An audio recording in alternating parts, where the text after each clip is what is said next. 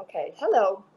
I'm Joanie Gulbronson, and I use all of my three last names for very good reasons. Stahl is my maiden name, and that is to honor my parents who named me, whose last name is Stahl. And Batts is to honor my deceased husband, who is the father of my four boys. And Gulbronson, of course, is to honor my current husband, whom I love and adore, and we have had a wonderful journey with this XRP life. So my husband has two kids, and so that makes us like the Brady Bunch. We have six kids together, and we've been a pretty good family. Everyone seems to get along well. Most of the kids are adults, and we're very happy with one another. So one of the questions that Scott had asked me to answer would be, how did I get into cryptocurrencies? And it's kind of an unfortunate story, but it's the truth. I got into cryptocurrencies through USI, which was like one of the first crypto things out there. And it ultimately ended up being a scam, and these people took everyone's money. But that's how I got into it. And then I learned about Bitcoin.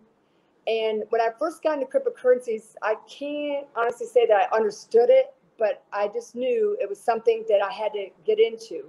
So I think like everybody else, I can honestly say I bought blindly. In other words, I bought like a Bitcoin, I bought an Ethereum, I bought a Litecoin. Those are the only three that were listed on Coinbase at the time. I think that was in 2017. So I got started that way. Well, then I started to do more investigations and more studying on the different cryptos. And I really couldn't find a whole lot like, why was Bitcoin such a great coin, a great coin? And then, I didn't really find a whole lot on Litecoin. And then Ethereum, like they seem to have the most things that were good. And they were supposed to like solve problems. But then I came across XRP.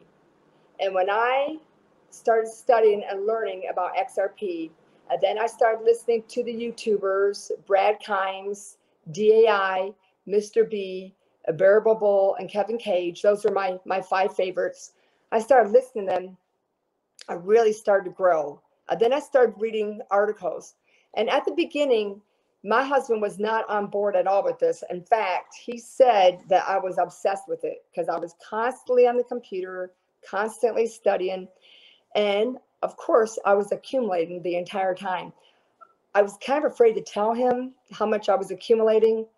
And I kind of did it like he didn't know. But I think Brad Kimes does the same thing. But every time the price dipped, I just got more and got more. And I reached a point that I was happier if XRP dipped more so than it going up, because I had a set amount. I had a goal, and I reached that goal. Actually, I went over that goal, and I'm kind of ashamed to tell you that I actually overdrafted my checking account and had to pay an $8 fee because I put too much in XRP. So I'm kind of embarrassed about that. But what happened is one day we went to Chase Bank, and I went to my safe deposit box, and I had my Nano S because everyone was saying, halfway into this, you need to make sure you put all of your cryptos on a Nano S because it's a safe place to do it. So I went in there and I had my Bitcoin, I had my Ethereum, and I think Bitcoin, Ethereum, and XRP. I'd gotten rid of Litecoin at the time. So we're in their little box, we're putting it in, Ethereum. Took maybe 3-4 minutes. XRP, boom, lickety split. Bitcoin, we're waiting. I'm in this little room with my husband. I'm like, how long is this going to take? This is ridiculous. Well, we'd already started. We waited. I said, let's just go on home. So we went home. I practiced the piano, kept checking my phone. It still wasn't on my Nano S. Kept looking. And I'm like, what is going on? Why is this taking so long? XRP, boom, instantaneously.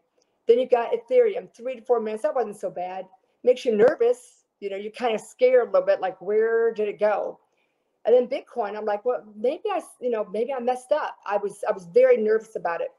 So finally, it arrived 6.5 hours later.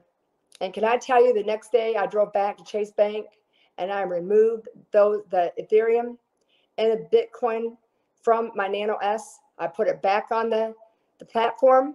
I converted it all to XRP, and I am 100% in with XRP. So that's where I'm at. So with XRP, I set little goals, and 50 cents is it for me. So I bought anywhere from the lowest 15 cents to probably like 40, 41, 42 cents. That was like way back. I can't remember when. But then when it started going up, over 50 cents, that was it. I was done. But I had already reached my goal, so I was great with that. If I was going to offer any advice or tidbits to anybody who's just getting to the space, this is what I would suggest that you do. First of all, I don't care if you're old or young. If you don't have an IRA Roth account, I suggest that you go through iTrust Capital and get yourself an IRA Roth account and max it out. If you're younger, I think it's $6,000. If you're older, it's $7,000. I also put my crypto in several places. Now, some people don't like the idea that you put your crypto on some of these platforms. However, if you want to cash out, you've got to be prepared. So I have 15% on Celsius of my total XRP supply. I have 15% on Celsius. There I receive interest. I like that because now that I'm not buying any more XRP, I'm getting a weekly interest amount in XRP. I like that a lot. However, I only have 15% on Celsius. I just opened up a Binance US because you can cash out $1 million a day. And we all need to have a high amount whenever we're cashing out because we really don't know where this is going to go. Before I did the Binance US, I did have Uphold. That was one of my cash out plans. I have, I don't know, 3% maybe on there. I'm not really sure exactly.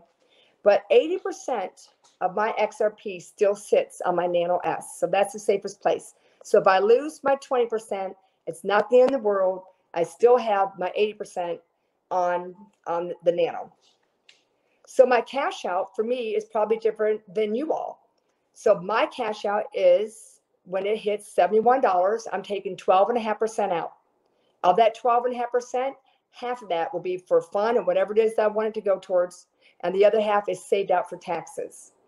From there, I'm going to keep the 87.5%. I'm going to keep it in there until it hits a high 3-digit. In other words, over $500, 3-digit.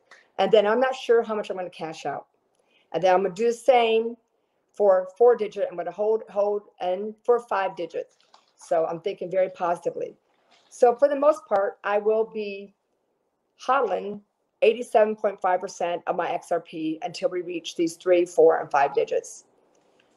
My husband and I live a simple life. We're in a 1-bedroom, 1-bath.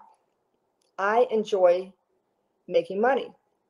I am not one who gets my nails done, or I have eyelashes. I don't get my eyelashes done.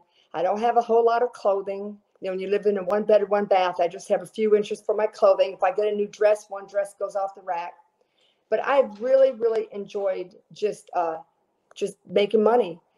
And this is unbelievable what's happening. There were 2 other questions that Scott had asked me to answer, and I honestly don't think I can. And the questions were, where do I think we are now in space, and where do I think we're going? I honestly cannot answer that, and I'm going to tell you why. I haven't experienced it. When the internet came out, I didn't know what the internet was. I hadn't experienced it. When websites came out, all I could think was, we have the yellow pages. Why do we need websites? I hadn't experienced it.